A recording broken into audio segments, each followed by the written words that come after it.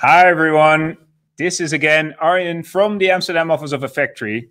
You're live in our Effectory broadcast. More than welcome. And I'm very happy that you're joining us for a really cool interview and a presentation by a well-known guest, Mr. Richard Sutton, live from South Africa, from the Joburg office where he's working. You're in our Effectory broadcast, and at Effectory, we're the European market leader for effective employee listening and feedback. And we're very much involved in the field of HR and strategic business development.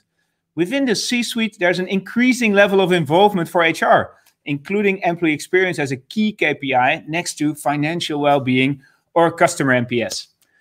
For this series, we invite inspiring guests to share with us the latest trends in HR and the business community. And you might have seen our other webinars or other podcasts about topics like performance management, diversity and inclusion, technological and employment, employee experience, purpose in work, and what have you.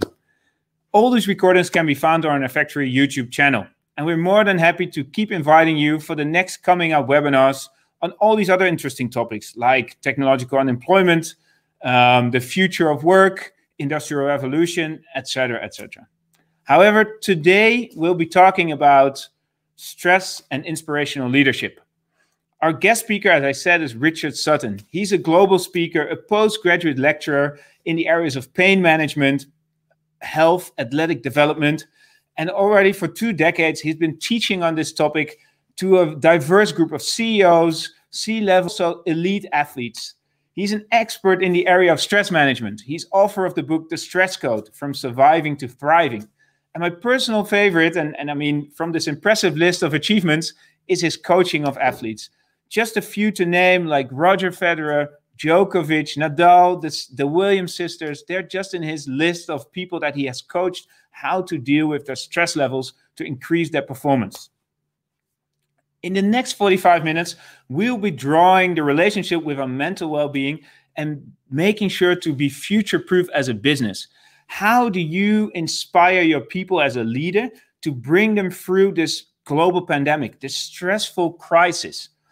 Stress is one of those elements that in life can help you further, can help you achieve unimaginable things. But at other times is a distractor. It keeps you awake at night.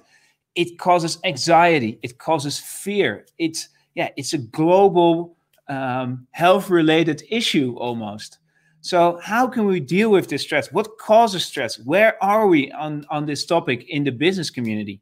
And what advantages can you see as a leader when there's a good balance between well-being and performance? Good. Richard, I want to welcome you.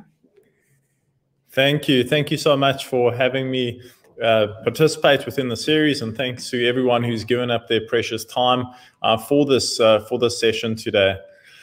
I'm going to jump right in, if I may. I think please, for sure. I think that we've all had the most incredible year. So challenging, so many obstacles, so many unknowns, so many uncertainties. When we started the year in January and February, if we could have imagined something like this, it would have been science fiction at best, or a Netflix series. It's almost unfathomable in terms of the conceptual model, in terms of what's happened to us and how we've been impacted by us. And I think the best way to really reconcile the events of this year is to just look at some of the headlines that have presented themselves. The coronavirus, a once in a century health crisis, affects to last decades. World Health Organization, you're looking at 170 countries potentially going into negative growth. You've got the worst crisis since World War II, a crisis that's comparable to the Great Depression. You've got almost 50% of the world's labor force also not likely to keep their positions or hold on to their positions during the course of the year. And these are some of the headlines that have really presented from the World Health Organization, International Monetary Fund, the ILO, and other major institutions, including the UN. Now, that's just the conceptual model. This is, we're theorizing in many of these respects, comparing it to previous disasters and previous challenges. But if you look at the projected costs that were presented by a team of experts at the Center for Risk Studies, you're looking at the projected cost over the next 5 years to be in the region of $82 trillion. You also have the effect on human life. At this point in time, we see 64 million people infected by the virus and their lives impacted.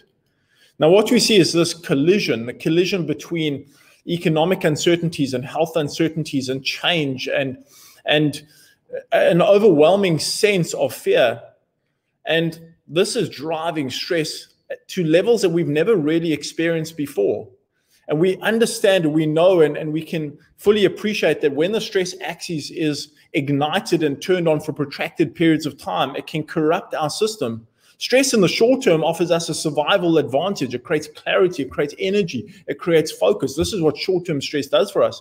But the stress that we've all experienced from March this year, and it's still ongoing, and there's no signs of it really relenting for the near future or immediate future, that type of stress is highly destructive. So the system that once protected us and helped us overcome adversity and challenges is now the system that is corrupting our very well-being. It's affecting us physically, it's affecting us emotionally, it's affecting us cognitively. And if we look at the screen and we say depression and anxiety and worry and low mood and cognitive decline, these are not abstract ideas. These are not things that happen to other people. These are experiences that we are having.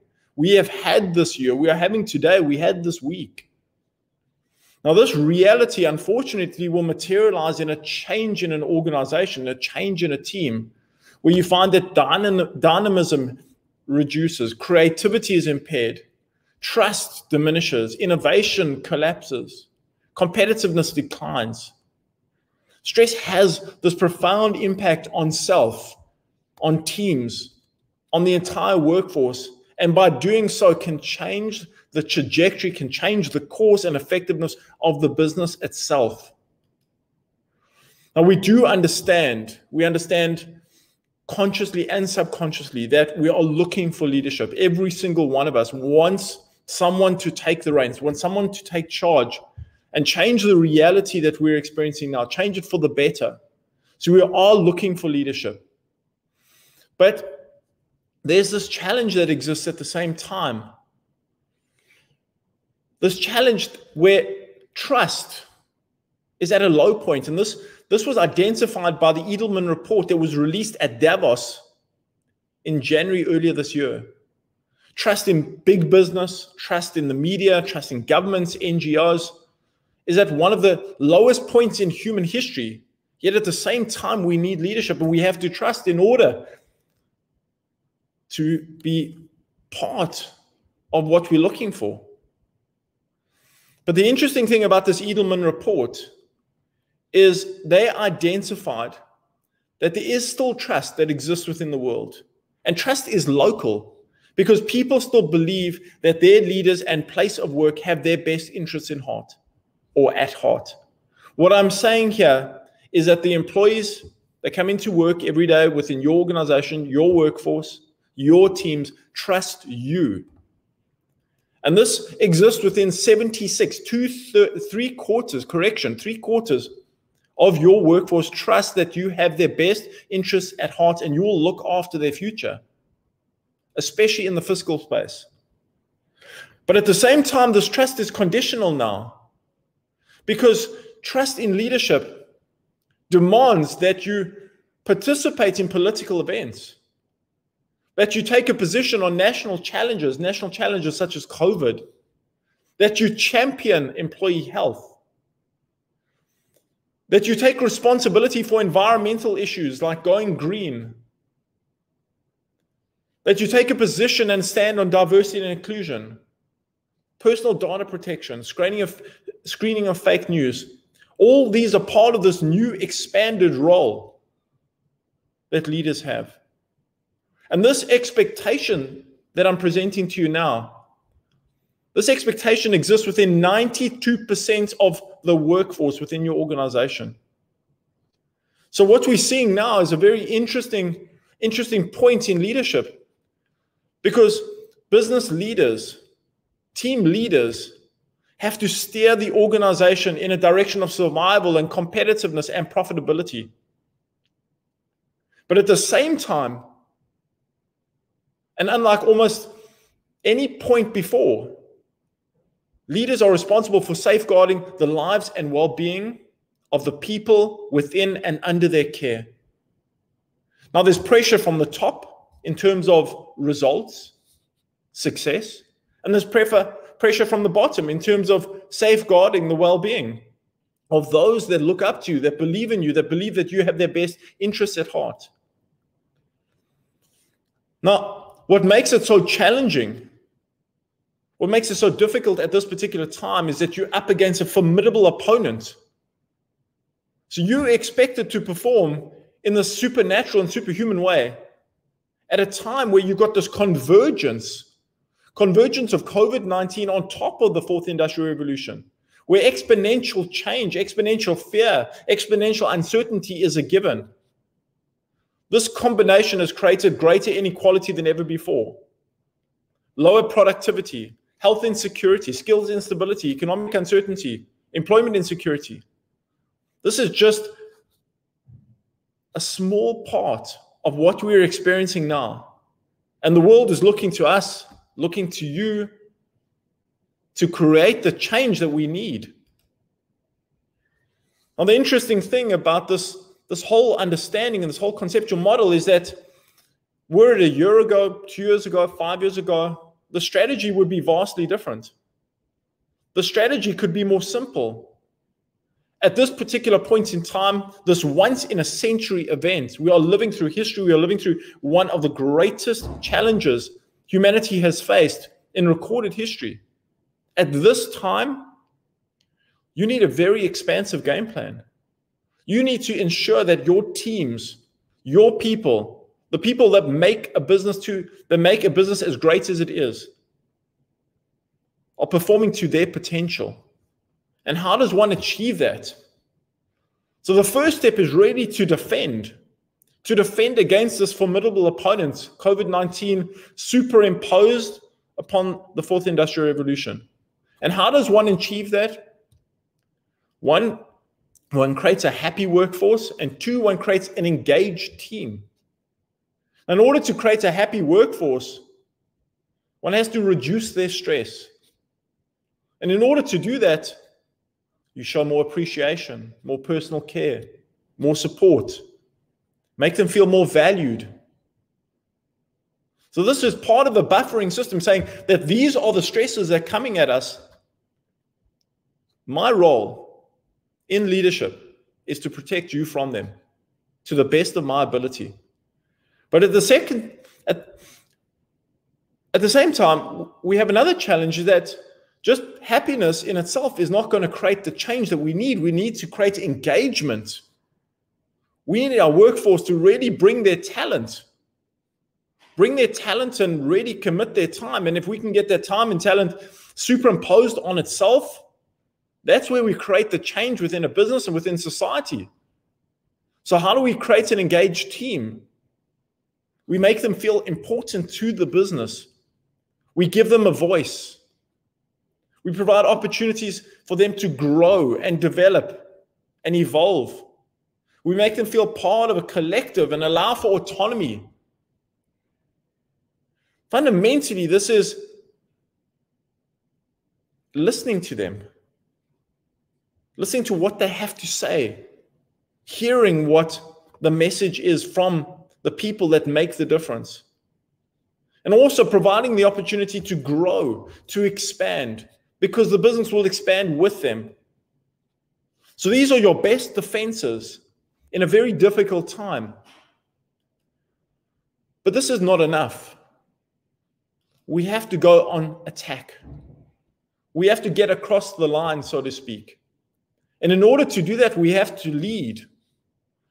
And leading requires that we create an inspired team where there's purpose and there's meaning within the organization, where people want to be the best that they can, where there's a mission.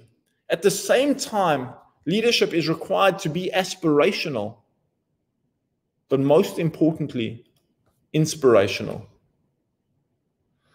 The process of being inspirational, the infectiousness of inspiration, is what's going to create the difference at this time, because as difficult as things are, as great as the challenges present, as uncertain as the world is, within this time is great opportunity.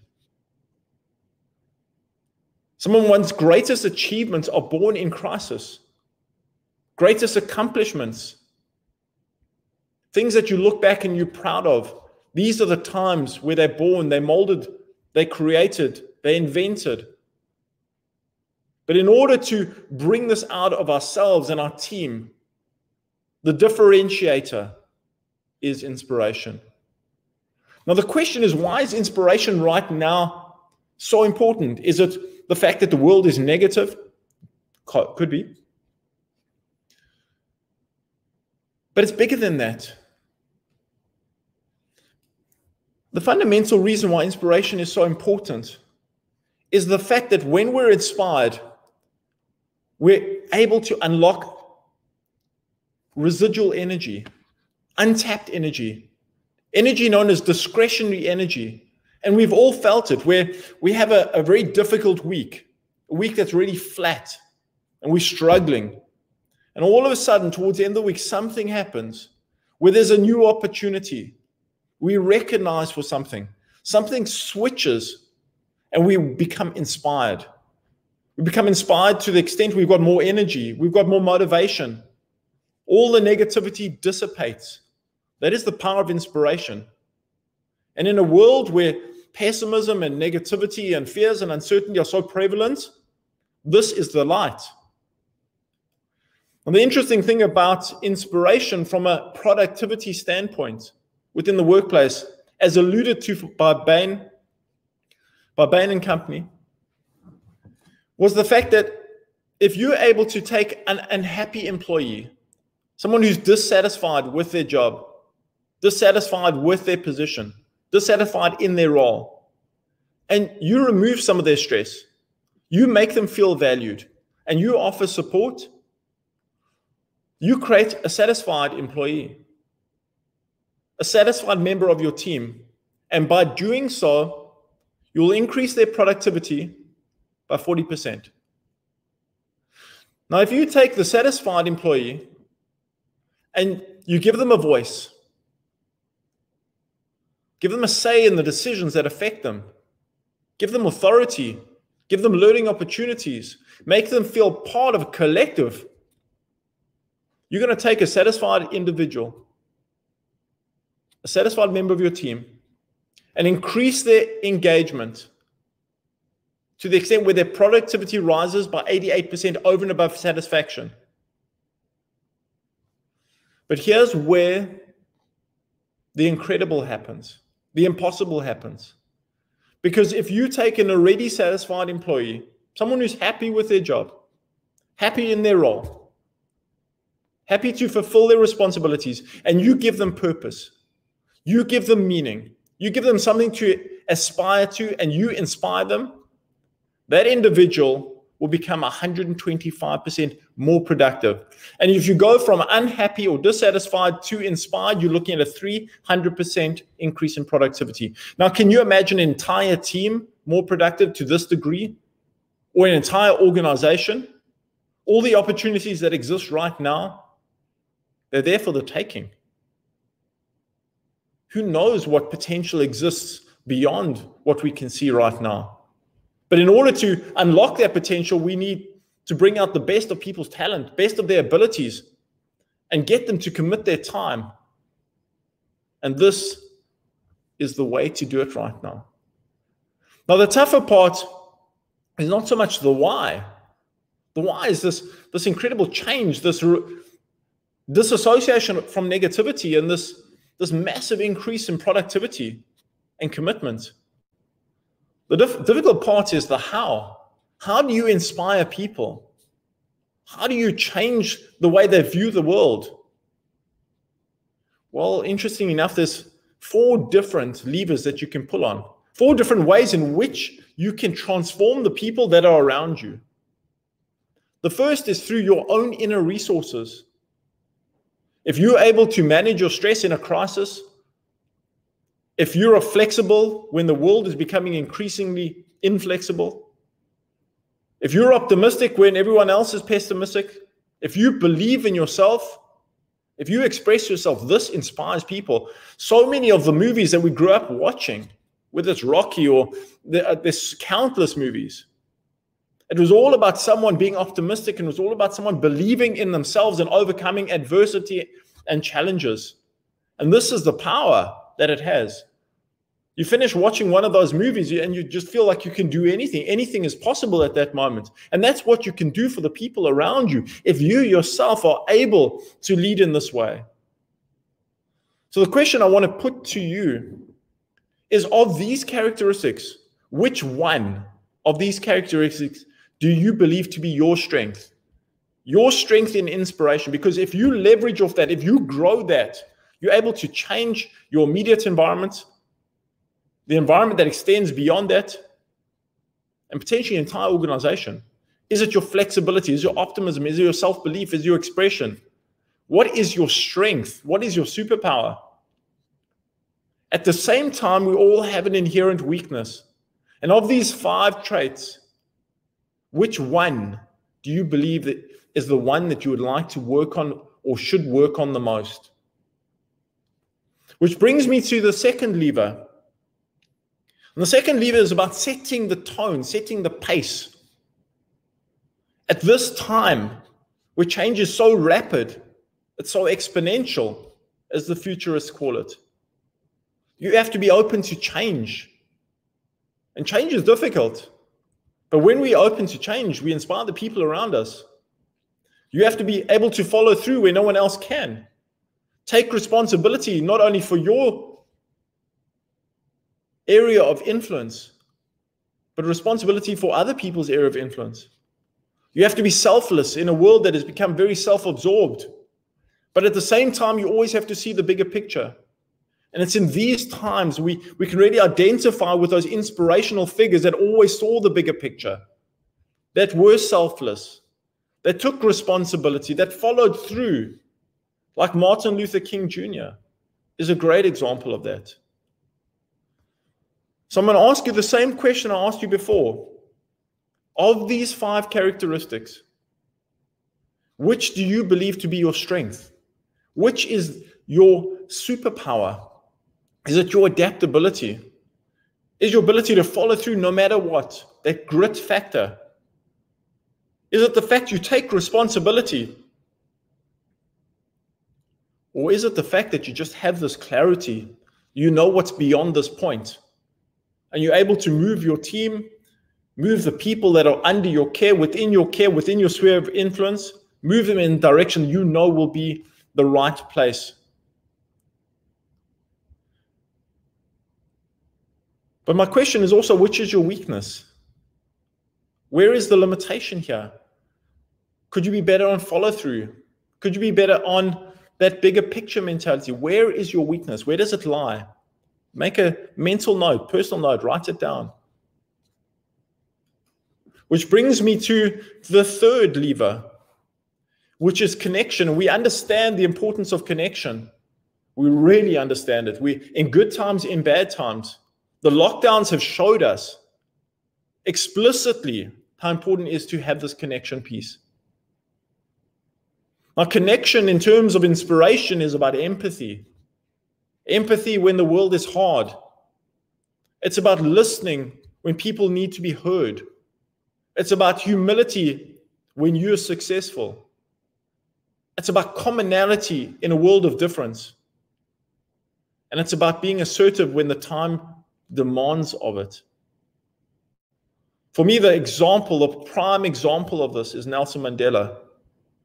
Someone who changed the world, saved the country through his empathy, through his ability to listen to each and every member of society, regardless of where they came from.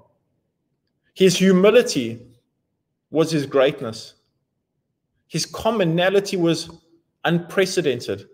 He could connect to everyone all the time. There's not one person in South Africa who does not identify with the greatness of Nelson Mandela. But at the same time, he was no pushover. He was assertive. He knew what he wanted to achieve, and he achieved it. And this is what I'd like to ask you right now. What is your superpower here? What is your strength? Is your connection strength empathy? Is it the fact that you can listen to people? Your humility, your assertiveness? Which one of those is your strength? At the same time, reflect on your weakness. Where's your opportunity for growth? Where can you develop yourself in these times where we need to grow, we need to move in order to be current, in order to be successful, in order to overcome the challenge that we're confronted with?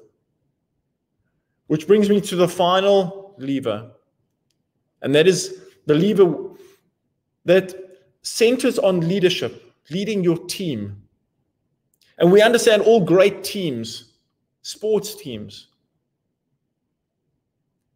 politicians, businesses, they all understand the message of focus. We're inspired whenever we see individuals with extreme focus. Athletes are a great example. You look at a Novak Djokovic, the focus, it inspires us what he's able to achieve. At the same time, he has this direction. He has a vision. But he also empowers his team. Novak's able to hand over to the experts. He's able to co-create. Now, why is that so important? So we understand the value of focus and direction and vision in leadership, but why is empowerment and co-creation on the same list? The reason why is because not only do we inspire people when we ask them to play a part in our lives, in our destiny, in our journey, but when they co-create, when they give of themselves to the business, to your team, to a project, it becomes them. It becomes a part of them. And they become inspired. They inspire us and it becomes infectious. The power of co-creation and empowerment is unprecedented. My final question to you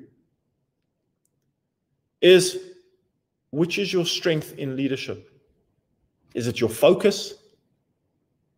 The fact that you can co-create? The fact that you can keep the business or your team steered in the right direction? Your vision for the future? Your empowerment?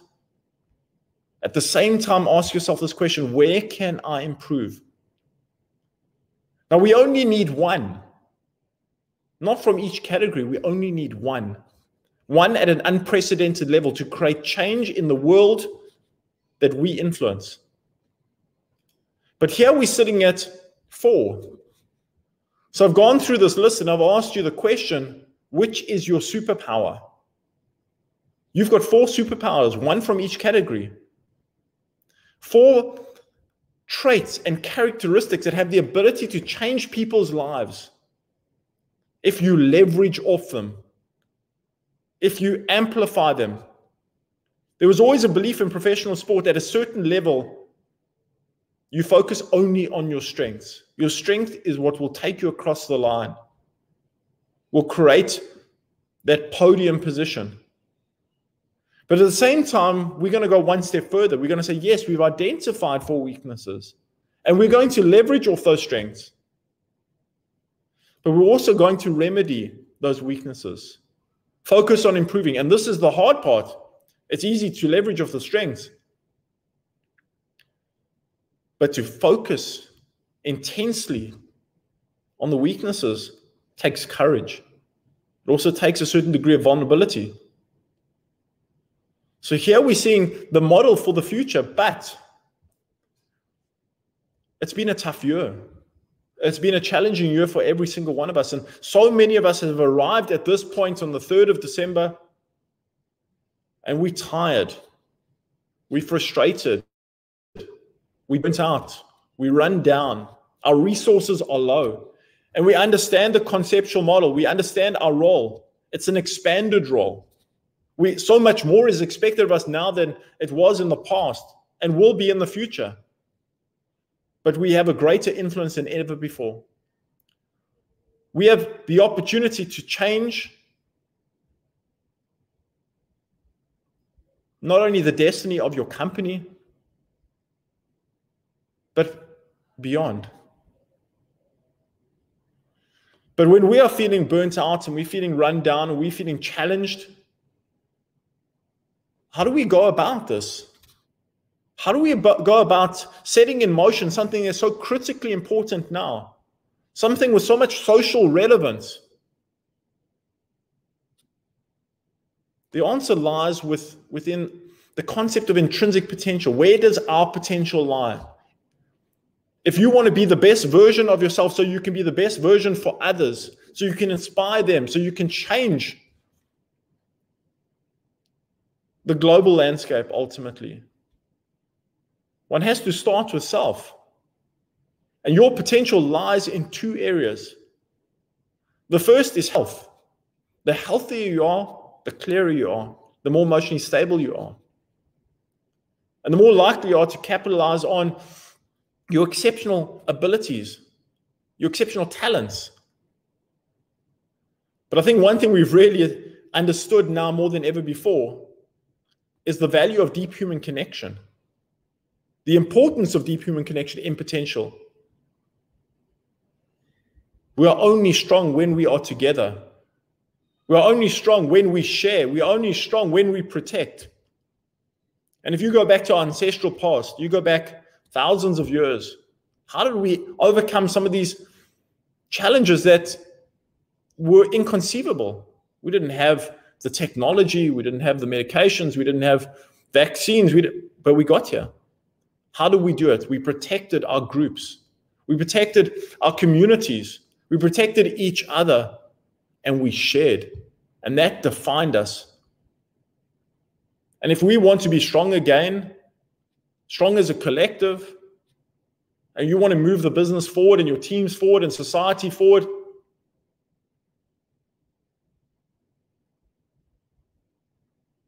this has to be rebuilt on a platform of health. Now, the interesting thing is we see this health model as simplistic: exercise, healthy diet, nutritional supplements, a little bit of time in nature, reframing, seeing things positively rather than negatively, vagal activities which encompass yoga, meditation, nurturing relationships, building relationships. We see these as positive, but we don't really understand the value. To give you a brief insight into the value, you have to understand that those activities that I've had on the screen there, the exercise, the good diet, the nutritional supplements, will create balance in these 7 systems. Dopamine for clarity, BDNF for agility, neuropeptide Y to reduce anxiety, serotonin for mood stability and learning, norepinephrine for clarity, the stress axis, being able to control it at will, oxytocin will buffer everything. It's the stress antivenom. Those activities that I put on the screen before will elevate, will stabilize, will balance, will augment these molecules, and these molecules create our reality. So what I'm saying is, if you want to make a difference in other people's lives, you start with yourself. Look after your well-being. Because if we do, we truly unlock our potential. Because those molecules fundamentally determine focus and courage and learning and memory and self-belief and physical strength and creativity. Everything that we aspire to is built into those 7 systems. And those 7 systems are influenced by health behaviors. And if these characteristics that are in front of you now are developed and augmented, we are able to inspire to levels that are unprecedented. We are able to create change that's exponential. And I want to leave you with a quote from someone who's inspired me over the many years, someone who sadly passed away a couple of weeks ago, probably one of the greatest social commentators in history. And I would say that the game plan for 2021 is epitomized by these thoughts or these sentiments. We are as great as our ideals. If we truly believe in something beyond ourselves, we will achieve beyond ourselves. And that's where I'd like to close the presentation today. Thank you so much, Richard. That was truly, really inspiring. Well, I think it also raised a lot of thoughts, ideas, comments. So I think that's a really great achievement already to see that our audience is so much engaged about this topic. I think it's also good that we share a few of those questions that people have shared via the comment box, if that's okay with you. Absolutely. Super.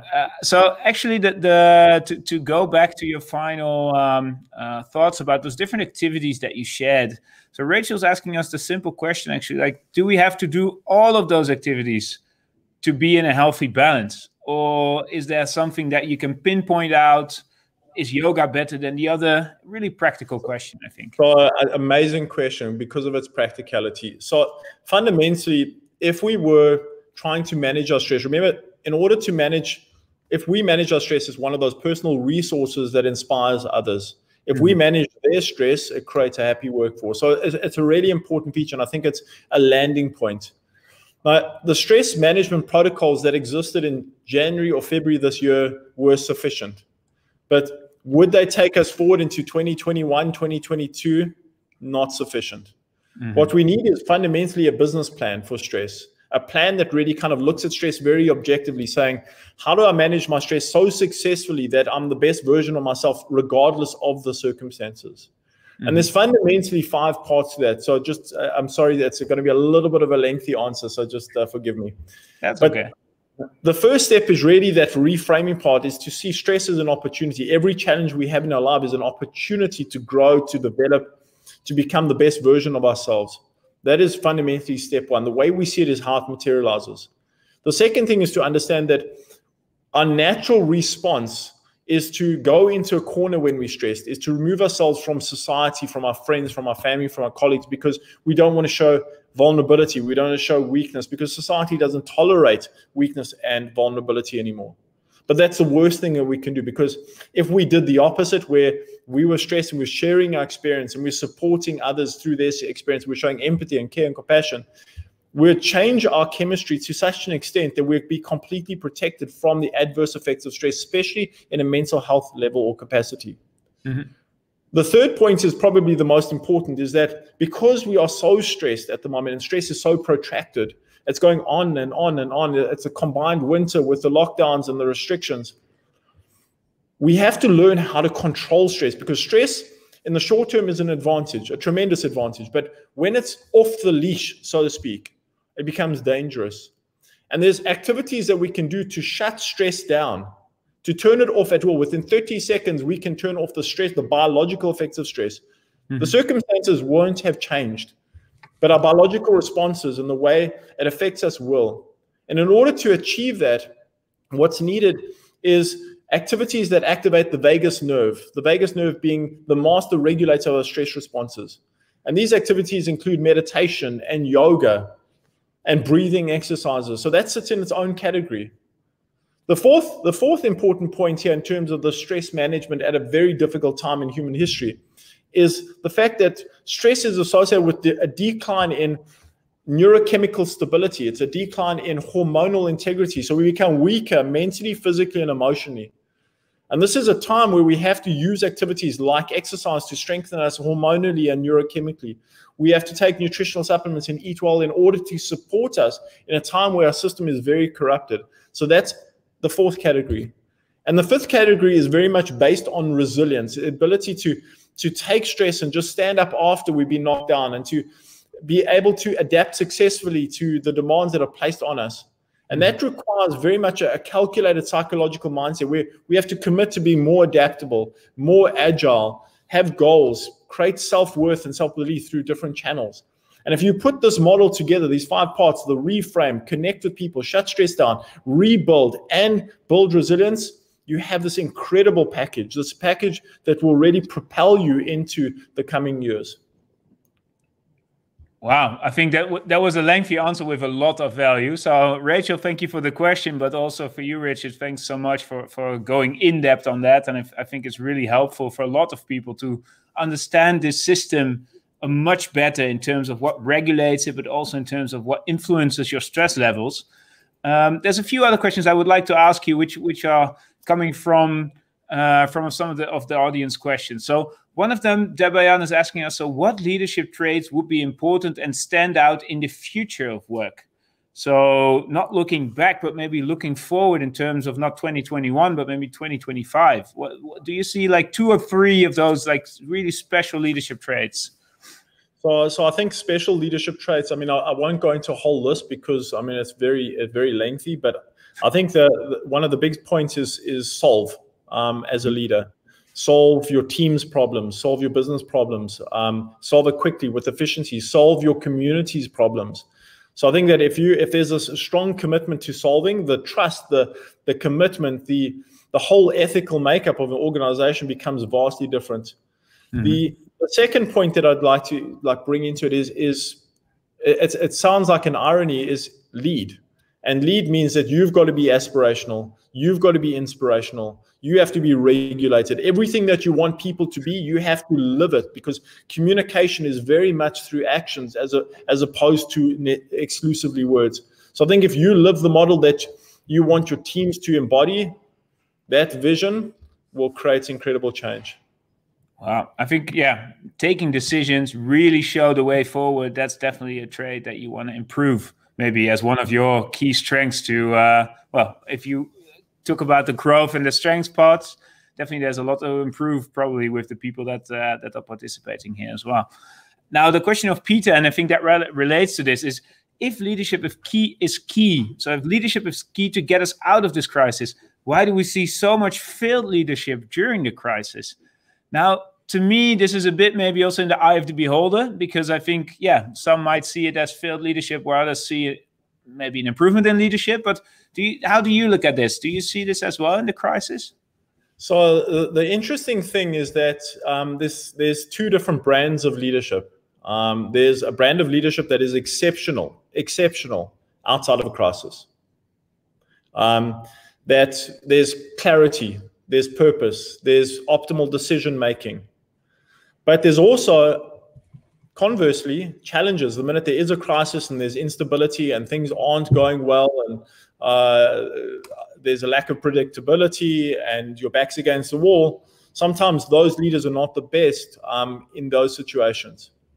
At the same time, you have exceptional leaders in crisis, where the more chaotic, the calmer they are. The more frenetic, the more clarity they have. These individuals have an exceptional ability to rise to the occasion, and when the crisis is over, they disappear. And then you get a select few, the smallest group, who can lead well out and who can lead well in. And I think so much of this leadership in crisis, there is a genetic component, very much so. It actually relates to a specific gene called the comp gene, where some people are really exceptional in outside and some people are really exceptional inside a crisis. But I think what we have to understand is that leadership has changed. It's changed vastly. And a lot of people have been trained for managerial leadership, but not so much leadership in these times, where you have to think a lot quicker. You got to make decisions without having all the information. You've got to have the bigger vision and not focus on the smaller details. So I think that the whole style of leadership has changed so rapidly that a lot of the existing leaders have not adapted at the same pace as society has changed. There are exceptions where some people have just really thrived and excelled under these very hostile and difficult conditions. Is there a way, I mean, you're also in contact with a lot of these elite athletes, these guys, they were training for Olympic finals in Tokyo for this year, or they were having so many goals set for the future. And the setback was enormous back in March, April, May, when they were looking at their future and considering, the 9 months ahead, I might not be able to even train normally. How do you help them? What's a practical way of taking their lead to lead them forward? So that's such a great question. It's such a great question, because what they go through in a period like this is what all of us are going through now. And what they're going through is tremendous insecurity and uncertainty about their future. Many of them have sacrificed education to be in this role. Many of them have this once in a lifetime chance. Only in a 4-year period, once in their life, are they going to be able to peak to the extent that they can hold up their gold medal and they can get the endorsements, get the sponsorships to create a secure future. With that removed, their financial security is removed, their job is taken away, their motivation is taken away. So much has been taken away. It's almost amplified what's happening to all of us in terms of the changes that have existed. The unemployment, 50% of the world's force was at risk of losing their jobs. I don't know how many did, but I think a significant part of the world's workforce were not able to retain employment. So the question that you've asked has actually been answered before. There's most of these individuals training for the Olympics on exceptional set. Not all of them are going to stand on the podium and hold a gold medal, but there's a select few that does, and we can learn from that select few. So in these type of disappointing situations and environments, in these type of challenging periods in life, the interesting thing about this group of athletes is they're exceptionally resilient, and we use that word very, very fluidly, where it's used all the time and probably not in context. Now, their resilience stems from the fact that they always see a stress as an opportunity. They always remove themselves from the stress as well and say that Corona is not the reason why. The fact that Tokyo was cancelled is not the reason why. I'm going to start introspecting. How am I feeling about this, and how can I control my feelings? How am I thinking about this? How can I control my thoughts? How am I acting on this, and how can I control those actions? And the most important thing is what actions can I take in order to secure and improve my future? There's this adaptability and this almost this agility that spontaneously comes into the fore. Now, there was a very large, excuse me for the long answer again, it's one of the long ones. So there was a great study. So that's a good thing. There was a great study looking at Olympic champions. So individuals that over the many decades have been able to hold up their gold medal and say, I've done what everyone else tried to do, and I wasn't necessarily the most talented, but I was able to achieve it, and how they achieved it. And when they went through the history and they interviewed all these individuals, and it was a considerable number of athletes that they went through over many decades, many different Olympics, what they found was they had these key psychological resources that we can all learn from. These characteristics that were already entrenched in them that didn't exist to the same degree in the other Olympians. And these characteristics existed that were motivation. Mm-hmm. They were tremendously motivated. So sometimes it was motivated for recognition. They did what they did because they want to be recognized, or they did what they did because it gave them self-worth, or they did what they did because they had nothing else to fall back on. But there was a strong sense of motivation, and it got them, no matter what the circumstances, they'll be telling themselves, well, if it's canceled now, they'll have a different form of games next year, or they'll have some sort of compensation. They've already motivated themselves, and they've already kind of moved themselves to the next place while everyone's kind of still thinking about the aftermath of Tokyo. So motivation was important, but a lot of the motivations weren't fear-based. They were the positive motivations. The second thing is that they were extremely confident, and they also understand that the fact that their confidence is built on success. So all of our success in life is built on the fact that we've achieved things, and that's what really kind of builds us up and props us up on an emotional and intellectual level. Mm-hmm. Now, in a time like this where we can't compete and we don't really know where we're holding, and we can't, there's no benchmark, it does impact our confidence. And the interesting thing about these Olympic champions is when their confidence was impacted, what they tend to do is not focus on what's going on around them, whether it's COVID-19 and a shutdown, or are we going to compete, and is it my last year? They don't focus on that, but they go back to the past and they start running through the events where they were successful, and repeat it and repeat it and repeat it, and remind themselves of their greatness. And I think it's a lesson we can all take, where if we go back to some of our previous successes, whether it was getting a certain degree, or whether it was getting a certain job, or whether it was achieving something on a project, and just saying, I really kind of outdid myself. I'm really proud of myself. And just that's what we're capable of, and we can actually excel beyond that. That's just the beginning point. But this was another characteristic they have. But one of the real things that kind of stood out with this group is they understood the value of support. Mm-hmm. They understood that their success was not built on them. It was not built on their individual achievements. It was built on the people that support them and surround them. And they really acknowledge that. And they surround themselves by people who really prop them up in terms of self-worth and value, and help them instrumentally. So these are some, I'm not going to go into the full list, but there's key resilience characteristics, and it's something that's so entrenched, so intrinsic, that they'll switch straight into that gear, and they'll start creating new opportunities for themselves almost instantaneously. Impressive. Thanks very much for sharing that. Also, because of bound of time, so I'm a bit hesitant. I know that people are busy. It's busy weeks as well, closing off to the year. But I do have one final question that I feel is really relevant, which also relates to Effectory in a way. But I think Rebecca nailed it in terms of what she's struggling with probably is her question about how can we connect, listen, be empathetic if we're not able to meet, even those sports players or the people that they want to benchmark, how can we really, but maybe bring it from the leadership perspective? How can I really connect with my people if it's on an online screen, or yeah, maybe if I don't even see them for 7, 10, 12, maybe if this pandemic lasts for 2 years, who knows? What would be your recommendation there? So there's 2 points of entry on this. The one is that if you're running a team, you have a big team, the ways that in which you can use anonymized data where people are checking in on a weekly basis in terms of their strength, their mood, their resilience. I actually developed a technology piece for this purpose during COVID because of the challenge. And the anonymized data tells a story. It tells a story of where people are holding, what's stressing them the most, what concerns they have the most, where their strengths are lying in this time. And it gives us an action point. So I think that technology is actually one of the big points that we need to access at this time. One of the other points that I'd like to raise, and sometimes a bit more challenging with big teams, is there has to be some sort of personal interaction. And this was really something that was brought to my attention about a year or two ago. One of the top CEOs in the world is a very people-centric individual, and he runs a really large company in the US, non-listed, worth a couple of $1 billion. And his whole strategy is that he will check in on people personally once a week, pick up the phone, onto a Zoom, whatever, 10 minutes not related to work, 15 minutes not related to work in his larger, broader team. And beyond his team, he has all his leaders doing the same with their teams.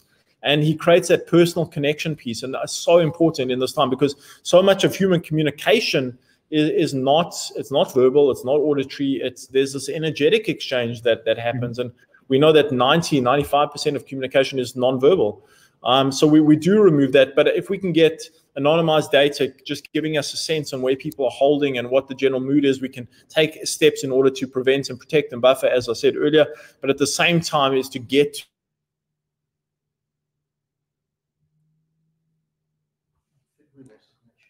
I think we lost the connection. We're looking into this. We're back, Richard. Sorry. We're back. Yeah, so there's a lightning storm here, so my apologies. So your final thoughts were, maybe to share the final thought on. So you said there's no personal connection right now, difficult to interact via the screen. Yeah. So the example of the CEO checking in on people individually. Yeah. So what's this particular brand of leadership, which I think even Harvard did a big paper on it, this people-centric brand of leadership, where CEOs in the team that report directly to them every single week, they'll make a time, whether it's 15 minutes, 10 minutes, to check in on their personal lives. It's just something that builds the relation, builds the connection. And then they encourage their leaders within the organization and their teams to do the same. And it's infectious, and everyone gets to know each other so much better on a personal and deeper level. And the more we share, the more we become connected to each other. So I think that was a very powerful tool, and I think that all leaders can benefit from that. And you combine that with anonymized data, just kind of understanding. I know you're trying to achieve a people element and a personal element, but sometimes there is this reflection as a collective, what the mood is at the moment, what people are struggling with, and it will help with the solution set. Wow, thanks so much. So I'm really sorry to say that we're bound on time, because I think we could talk about this for another 2 hours if the thunderstorm allows us. Maybe as a final thought, because we keep getting in more questions, so there's definitely people interested to have a personal conversation. Where can people reach you? How can people reach out to you? What's the best way? The best way is just get onto my website at suttonhealth.co.za, and just you can connect through the websites or through that platform. It's probably the easiest. Okay, that's really great to know. Well, thanks so much from our side. I can't thank you enough. I think this was inspirational, but also very useful, also for these last weeks of the year, but maybe also drawing your plan for 2021. What are you going to do? How are you going to improve, building on your strengths, but also what can you grow in? So, Richard, thanks very much. Really, I hope to see you again, who knows, in a few months, looking back at a turbulent time. Likewise. Thank you so much for the opportunity. It was such a pleasure to be able to participate in this forum. Super. Thanks so much. Thank you. Well, to everyone watching, yeah, this was the last Effectory broadcast of the year. It's been a really great pleasure for me, also together with my colleagues and also with everyone that participated, our really inspiring guests. Of course, Richard, but yeah, many others that have joined to talk about performance management, employee experience, listening, the things we've done together, considering the HR trends analysis. Back in March, we started with considering how we could use the crisis as an accelerator, as a catalyst with Tom Haag. And now we're 9 months further. And yeah, back then we thought after COVID. And I think now we're going to discuss next topics with COVID, or what's our future of work going to look like. And I'm really looking forward to the next year. It's going to be a great year, I think. We already have lined out a few inspiring speakers. So I'm already inviting you for the 14th of January, when Martin Barnick, an organization for global product development at Novartis Sandoz. You might know them as one of those big medicine pharmaceutical producing companies. And he's going to talk about people and culture at Novartis, which is really an extraordinary, different, new way of looking at people, at looking at culture around them in the business, but also taking into account some of these notes that Richard just mentioned. Listen to your people, engage them, inspire them. They have a truly authentic way of looking at that. I'm really looking forward to it. I'm hoping to invite you to this as well. If you're interested to hear more about Effectory, if you want to learn more in the next weeks while you're at home in the Christmas break, you're sitting at your wood fire and you think, let's get some inspiration, go on to our Effectory.com website, chat with us using the hashtag EffectoryHRLab, or go to our YouTube channel where you can find all these recordings and look back at all these inspirational messages that people have gathered over the last 9 months. Please don't forget, if you come up with an interesting idea, if you have something to share with our audience yourself, please share that with us. Do reach out. Yeah, I want to thank our technician, Eric, who's been here every time, our producers, and of course, all the speakers and my colleagues here at Effectory as well. And then I'm looking forward to see you after the Christmas break. Enjoy your time and see you in the new year.